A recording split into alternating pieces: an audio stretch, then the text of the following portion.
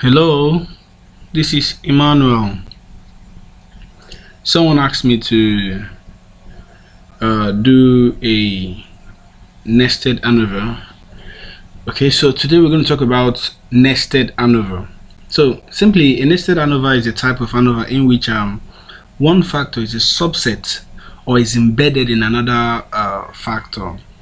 Alright, so the example we are going to be using today to do that is, let's say we want to find out if there is a significant difference between the scores obtained by students in mathematics.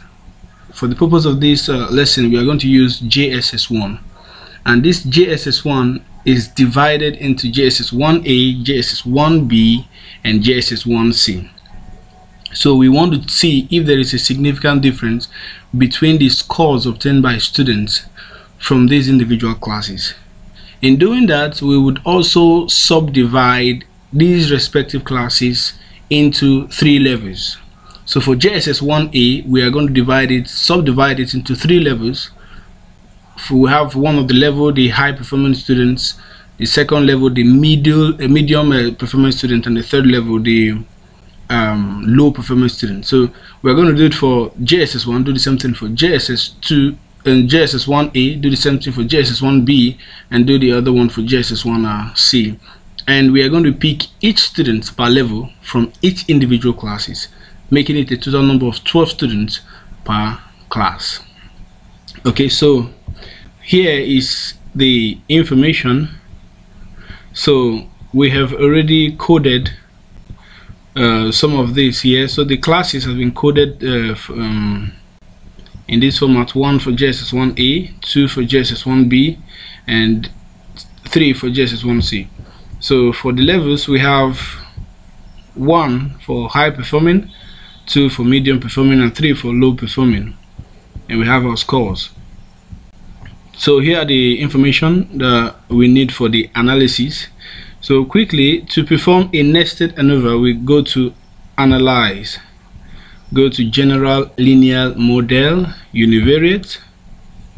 Alright, so the scores are our dependent variable. The classes are the fixed factors. Okay, so then the level, for the level will becomes our random factor. Okay, so now, we just check the various information we need. Okay, homogeneity test. All right, so I think that'll be all. All right, so now for us to do a nested ANOVA, we go to paste. So here, what we do here is simply we open a bracket here. We put this in a bracket.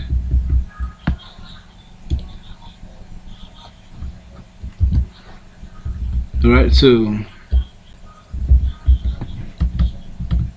now what we did here is to see if there is a difference between the levels of JSS1A and the levels of JSS1B and the levels of JSS1C. We are trying to see if there are differences in those levels for those individual classes, whether the high performing students for JSS1A is different from that of JSS1B or significantly different from that of JSS1C, and the medium performing students likewise. Okay, so when we're done with this, we hit on run.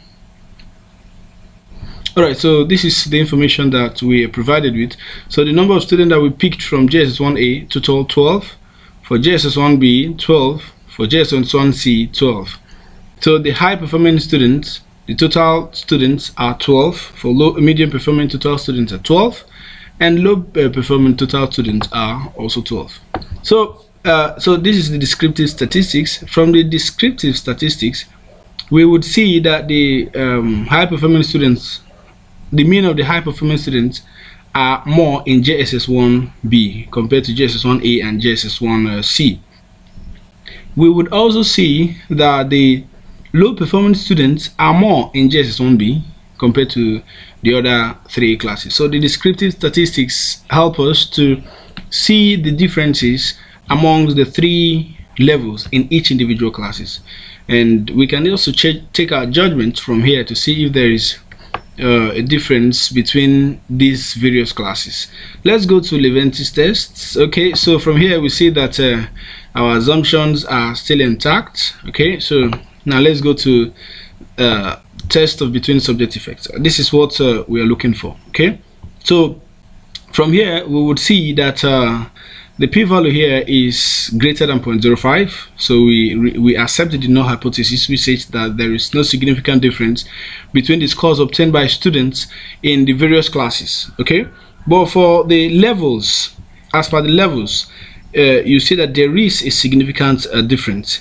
So this is telling us that the high performing students in either A or B or C, there is a significant difference between them. Also, the medium performing student, there is a significant difference among them in the three classes. Also, then lastly, the low performing students is also telling us that there is a significant difference between the low performance students in JSS1A and JSS1B, and also JSS1C, as the case may be. So that is that for that. Any question, kindly drop it to the comment section. I will do well to attend to it. Thank you.